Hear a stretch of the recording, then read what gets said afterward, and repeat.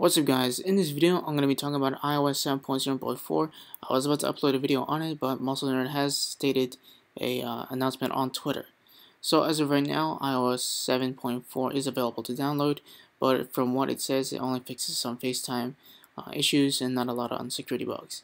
But Muscle Nerd has stated on his Twitter that those waiting on those who are on 7.0 and above should treat the newest update as an exercise to restraint, but it will not affect any jailbreak if you do decide to update. But for me, I would just say just hold it off until whenever a jailbreak is out. But for those who are on a jailbroken device running on iOS 6, try to avoid 7.0.4 at all costs, because if you do update, there's no going back.